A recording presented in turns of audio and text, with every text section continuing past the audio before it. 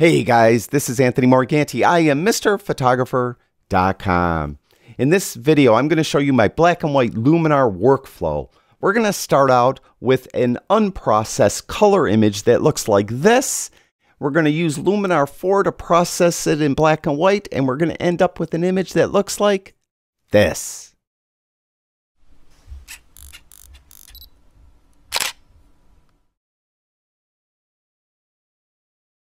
Before we begin, just let me say real quick that as you can see, I'm working on a Mac. In past versions of Luminar, there were some cosmetic, hotkey, and even some feature differences between the Mac version and the Windows version. Now, I haven't used Luminar 4 on a Windows machine, so I don't know if there's any specific differences I should make sure you're aware of. With that in mind, what I encourage you to do is before you purchase Luminar 4, download it for free. They have a fully working 15-day trial. In the description below this video, I'll have a link to their website where you could download that fully working 15-day trial and try it out and make sure that it works the way you expect it to work.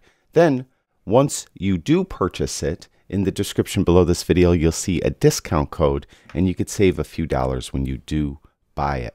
All right, we're going to be working on this image. I want to process it and convert it into black and white with Luminar. This was just a normal, nothing special shot with a Nikon camera. And again, in the description below the video, I'll have all the gear info and exposure info for this shot. Now, what I like to do, now first I should say, there's no really right or wrong way to go about doing this. You could kind of create your own workflow for black and white processing, but this is the way I found works best. Usually I crop first. Now this specific image, I don't think I need to crop at all. I like the composition right out of camera. So what I do is I go to the light tab first, and I adjust a few sliders here before the black and white conversion. Specifically for this shot, as I look at it, the darker parts of the image are pretty dark. I obviously exposed more towards the sky, so the sky is more properly exposed, but the rest of it is a little dark. So I jump right down to shadows, and I'll open up shadows quite a bit. Then I'll go to highlights and I'll rein those in a little bit. Then I'll go to advanced settings and I want to adjust the whites and blacks. And the way I do this is I actually just look at the histogram, usually right down here.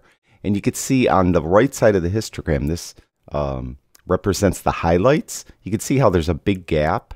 So what I'll do is I'll go to the white slider and I'll move it to the right and I'll push that over until there's not a gap there any longer.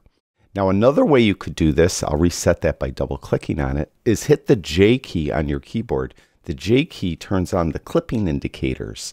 And what you'll find then is when you're adjusting whites, let's say, and I move it to the right, if I go too far, I'll start to get some red overlaid on the image. That means I'm clipping the highlights. If you're clipping the highlights, that means that there isn't any detail there any longer. You just made them so bright, all the detail is wiped away. So you prefer not to do that, of course, so you'll back that down until that red is just gone. Now with those clipping indicators still on, by hitting the J key, and by the way, if you don't like hitting the J key, the clipping indicators are up here on the histogram, and they're these little triangles. These are the shadows, and these are the highlights. And you could click those on individually to see the issue.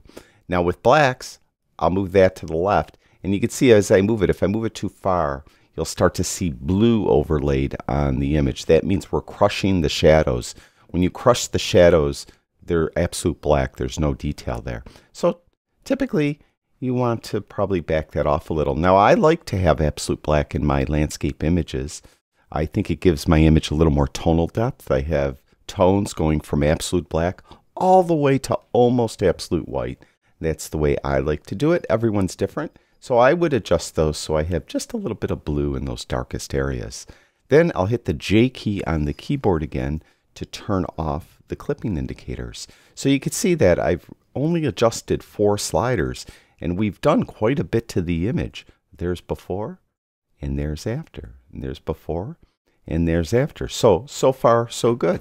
Now at this point, what I actually like to do is look at profiles. Sometimes some of the black and white profiles that come with the camera and or with Luminar look really nice in black and white. So I'll go to the profile drop down and I'll click there and I'll go to the camera monochrome, and you can see there's the monochrome version with a yellow filter on the lens. So that's as though you were shooting film and you put a yellow filter, black and white film, and you had a yellow filter on the lens. A green filter is, yellow filter, by the way, is really good for all around types, all different types of photography. A green filter is really nice if you're doing portraiture. A red filter is really for dramatic landscapes, and we'll let that go. And you can see how the sky looks really cool there. But with that said, I think we'll stay with the Luminar default for now because I want to show you some of the more black and white conversion features that are in Luminar. But I want to make you aware to definitely check out those profiles because actually that red filter, I kind of like that. So I would probably run with that. But we'll go with that for now. What I will do is I will add a little bit of contrast with the Smart Contrast slider. Not a lot. So I'm done with the light tab. So now I'll do the black and white conversion, and I'll go here. Now I'll just click this button, convert to black and white. Now we have two tabs, luminance and saturation. If you're just doing a straight black and white conversion, you're really just going to deal with the luminance tab. If you go to the saturation tab, what you're actually going to do is you're going to reintroduce the color back into the black and white shot. So that's handy if you're doing some type of selective color. But in this case, I don't want to do that. So I'm going to stay with the luminance tab. And what this will do is you'll affect the tone or the brightness levels of the specific colors in the image. For example, we know that there was blue in the sky. If I jump right down to that blue slider, if I move it to the right, I'll make any blue that was in the color image brighter. If I move it to the left, I'll make any blue that was in the color image darker. So I'll make the sky a little more dramatic by taking blue luminance level down. And we could start at the top. And what I'll do is I'll just move them left and right and see if they do anything. Now this image was relatively limited as far as the colors that were in the shot. So most of these sliders won't do too much. Typically, I often like, especially on landscape shots that have trees and grass in them, to move the yellow to the right and green to the left. That again gives my image a lot of tonal range. It will make the yellow components of the green grass and the trees brighter, but then moving the green slider down makes that same kind of green component darker. So in this case, there really isn't any green grass or green trees for that matter. Cyan, that'll affect the sky as well. And magenta, probably nothing, right? So there's not a lot here. Now we also could edit the mask. So if you just wanted to, again, do selective color, you could use the mask and mask away the black and white from specific parts of the image, or mask in the black and white to specific parts of the image if you prefer. So I like the black and white conversion so far. I think it looks pretty cool. Now I'll close that. Now next I like to deal with noise reduction and detail. So I'm going to go to noise reduction first, and I like to zoom in. And I'm zooming in on the sky, and you can see, hopefully in the video, there is a fair amount of noise. So I'm going to go to the denoise slider. I'm going to open up advanced settings right away. There's only one slider there, boost. So typically what I'll do here is the color denoise. I should add, you would think color denoise doesn't affect the black and white image as much, but sometimes in a black and white image you will see not color noise, but there's going to be grain there, and it's really color noise. And if you move that to the right, you may see it move. Now in this case we're not, but don't just ignore that slider. Even if you converted it to black and white, move that to the right and see if it reduced the noise at all. In this case it isn't, but just want to make you aware of that. I'll move, what I typically do, color or luminance to noise goes from 0 to 100. So I typically would like plop it right in the middle at 50. And I'll look, and it removed the noise. So then what I'll do, now I'll leave boost where its default position at 25. Then what I'll do is I'll go down like another 10 to 40. And I'll look. And the noise is still gone. So then I'll go down to 30. and then wait for it to render. And noise is pretty much gone. There might be just a tiny bit, but I'll go to 25 this time. And it's just starting to get a tiny bit of noise in there. So I'll go to boost and I'll inch that up to like 28, 30 in there somewhere. That looks good. So I think the noise is gone. So the noise is done. Next, I want to sharpen and enhance detail in the image. Now, there's a couple different ways you could go about doing that. We have the Details Enhancer filter, and here we could enhance the detail of the small, medium, and large components of detail. We also could sharpen the image outright with that sharpen slider. But also there's AI Structure, and Structure does kind of a similar thing. It's probably more akin to clarity in Lightroom.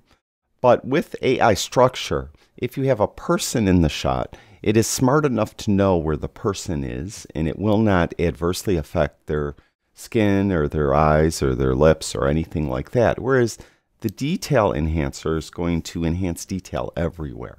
So if you have a person in the shot, you probably will prefer to use AI Structure.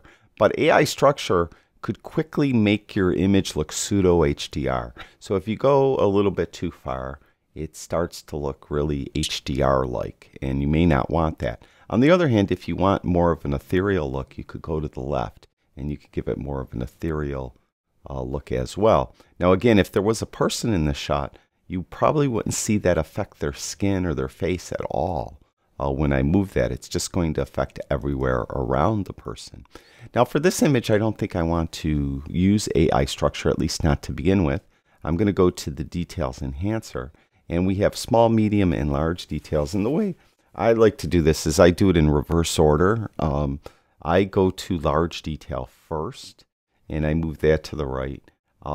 Because I found that the large detail in most landscape images will affect the least amount of the image, whereas the small detail tends to affect everything. So you can see that the small detail is affecting all the land, it's affecting the clouds and everything.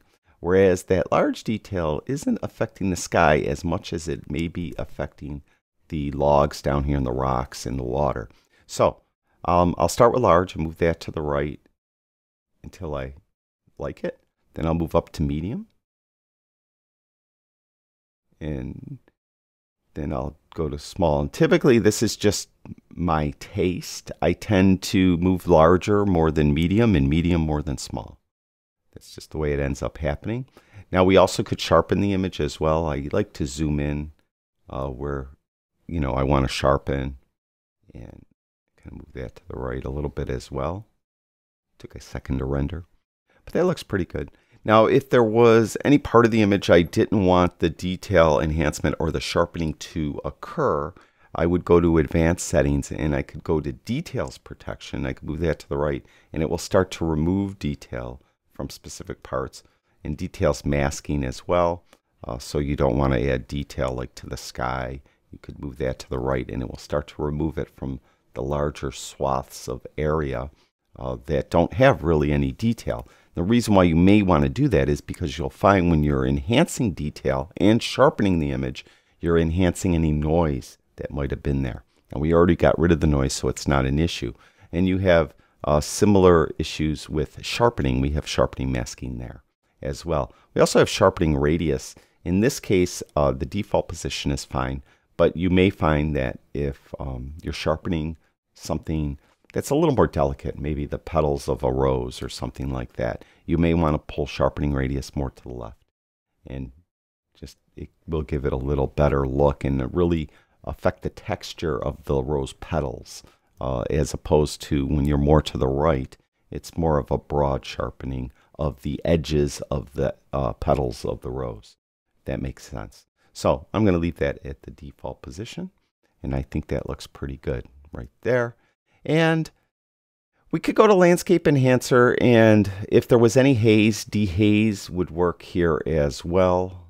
Golden hour, because it's black and white, you can see what it does. It just kind of makes the image brighter. Foliage Enhancer, again, if there was some grass in the shot and some trees, Foliage Enhancer would affect the luminance levels of those objects in this scene, but right here there isn't anything there, so it's not doing anything. And then at advanced settings, we have foliage hue, which isn't applicable to this black and white image. So I'm going to jump right down to vignette, and I'm going to just do a straight vignette right in the middle, and I'm going to use a darker vignette. So I'll move this to the left, and you can see how it starts to kind of darken the edges. And the reason why I like to do that is humans, when they look at an image, will tend to look at the brightest parts first. So if you darken around the edges, it kind of will pull everyone's attention more towards the middle of the image. And generally speaking, an image will be more pleasing to look at if there isn't bright stuff at the edges, because then people's gaze tends to look away. They look off the image, and you want them to kind of center on the middle. So with the vignette filter in Luminar, you could do that by using the darker vignette. You could affect the size with that slider. I'm going to leave it right at the default position. But what I do like to do is go to advanced settings, and sometimes I like to boost it a little bit more by adding an inner light. That just brightens up the middle a little bit more. And I just think that adds to it as well. Now there is a before the vignette and after the vignette, and before and after. So I think that works. Now we could go through some of the other panels as well. The creative panel, I don't think there's anything there. You may want to check out dramatic and see if that does something that your image that you would like. I don't think so in this case. Even mystical, maybe if you want to kind of give it that ethereal look again, you could do that, but I think we're okay here. And then in the professional panel, there's advanced contrast, which you may want to add. Like you could add contrast just to the highlight areas, or the midtones, or the shadows. Kind of like the contrast to the shadows a little bit. That kind of looked pretty cool. And so on. So I think I am done. So this is before, and this is after. So that's how I go about converting a color image into black and white and processing it fully in Luminar 4. And again, there is no right or wrong way to do this. This is just the way I go about doing it. And I hope this helps you kind of develop a workflow of your own. Again, be sure to check out Luminar's or Skylum's 15-day free trial version of Luminar. It's fully working. There's a link in the description below this video so you could check it out. Also, I have a discount code down there so you could save when you actually do purchase Luminar 4. Thank you, everyone who watches my videos. I really do appreciate it. I'll talk to you guys soon.